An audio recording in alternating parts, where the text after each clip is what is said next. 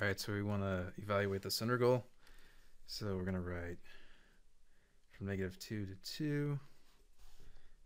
This ends, okay, well actually let me just find the general one. So for this, to make it easier, I'm just going to multiply it out. So this is actually equal to 9u squared plus 6u plus 1.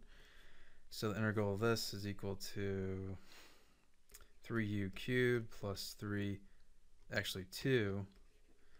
squared. Actually, that's 3u squared plus u from -2 to 2.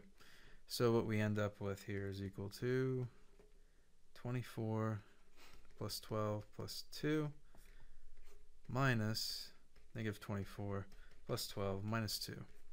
And we end up with 38 minus -14 is equal to 52.